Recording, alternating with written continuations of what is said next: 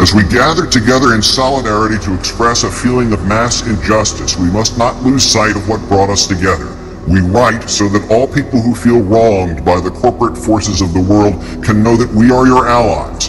As one people, united, we acknowledge the reality that the future of the human race requires the cooperation of its members, that our system must protect our rights, and upon corruption of that system, it is up to the individuals to protect their own rights and those of their neighbors, that the democratic government derives its just power from the people, but corporations do not seek consent to extract wealth from the people and the earth, and that no true democracy is attainable when the process is determined by economic power. We come to you at a time when corporations, which place profit over people, self-interest over justice, and oppression over equality, run our governments. We have peaceably assembled here, as is our right, to let these facts be known. They have taken our houses through an illegal foreclosure process despite not having the original mortgage. They have taken bailouts from taxpayers with impunity and continue to give executives exorbitant bonuses. They have perpetuated inequality and discrimination in workplaces based on age, the color of one's skin, sex, gender identity, and sexual orientation. They have poisoned the food supply through negligence and undermined the farming system through monopolization.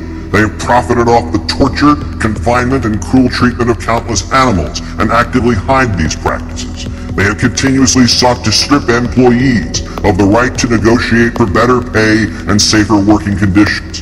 They have held students hostage with tens of thousands of dollars of debt on education, which is itself a human right. They have consistently outsourced labor and used that outsourcing as leverage to cut workers' health care and pay. They have influenced the courts to achieve the same rights as people with none of the culpability or responsibility. They have spent millions of dollars on legal teams that look for ways to get them out of contracts in regards to health insurance. They have sold our privacy as a commodity. They have used the military and police force to prevent freedom of the press. They have deliberately declined to recall faulty products, endangering lives in pursuit of profit. They determine economic policy despite the catastrophic failures their policies have produced and continue to produce. They have donated large sums of money to politicians who are responsible for regulating them. They continue to block alternate forms of energy to keep us dependent on oil. They continue to block generic forms of medicine that could save people's lives or provide relief in order to protect investments that have already turned a substantial profit. They have purposely covered up oil spills, accidents, faulty bookkeeping, and inactive ingredients in pursuit of profit. They purposefully kept people misinformed and fearful through their control of the media.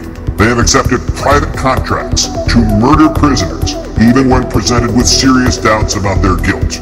They have perpetuated colonialism at home and abroad. They have participated in the torture and murder of innocent civilians overseas. They continue to create weapons of mass destruction in order to receive government contracts.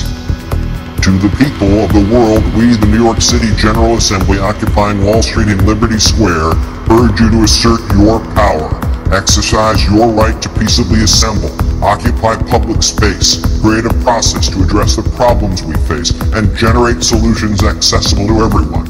To all communities that take action and form groups in the spirit of direct democracy, we offer support, documentation, and all the resources at our disposal. Join us and make your voices heard.